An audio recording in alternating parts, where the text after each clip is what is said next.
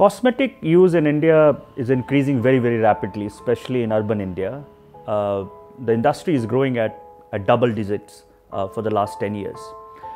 And with the increasing use of cosmetics, one now has to look at what are the health and safety issues with the use of cosmetics. The motivation for the study was that there was no study in India in public domain which had looked at the health and safety aspects of cosmetics.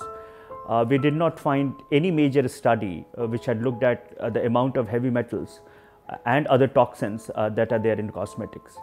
So we wanted to do this study to see how safe is cosmetics. We tested 32 fairness creams for mercury.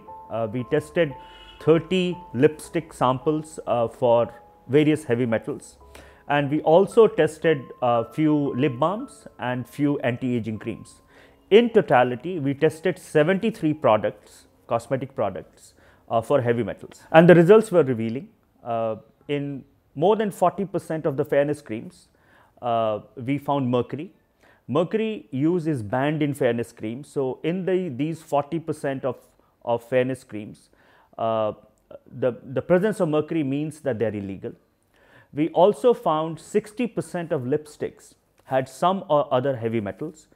And the two heavy metals that we found were chromium, which is very, very toxic, and nickel. So in totality, we found that close to 50% of all the samples that we tested either had mercury or chromium or nickel. The regulations in India on toxins in cosmetics is very, very poor, and the implementation of the regulations are even poorer. So we have a situation where, except for mercury, mercury is prohibited in cosmetics in India.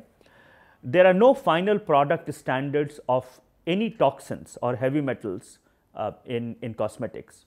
So you have heavy metal standards, but that are in ingredients of cosmetics.